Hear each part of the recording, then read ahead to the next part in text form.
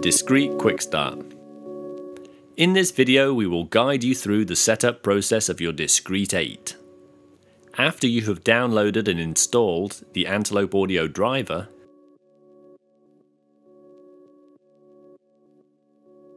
start the Antelope launcher and click on the Discrete icon to launch its control panel.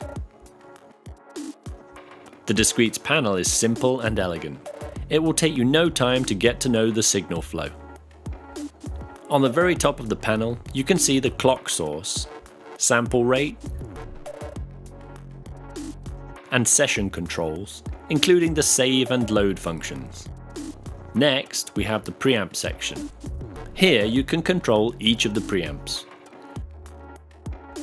Available settings include channel link, channel mode, which can be preamp in, line in, or instrument in, preamp gain, and individual phantom power. On the following tabs you can select what is displayed on the main routing and mixing screen. Featured controls include monitor and headphone outs, digital and analog outs, and DAW control. Select what you want to route to each individual output. On the DAW option, From indicates the computer playback or output channels coming from your DAW for playback, and the To section indicates the USB or Thunderbolt input or recording channels going to your DAW for recording. Note that by default, computer play channels 1 and 2 are your main master DAW outputs. Then we have the AFX section. Click here to access the AFX available for each of these channels, plus their settings: save, load, bypass, delete. By default, the AFX are only available on the very first 2 channels of the Discrete. After activating the premium package, the AFX can be available on the first 8 channels. Then we have the mixers section for each set of outputs, headphones and monitors.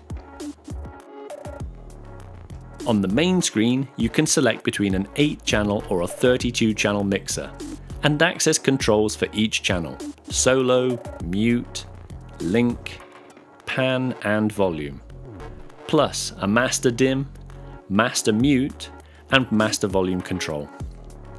From here you can create individual mixers for each of the Discrete monitor or headphone outputs.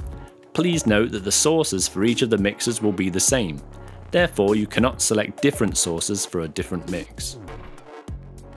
On the top right corner is the settings section.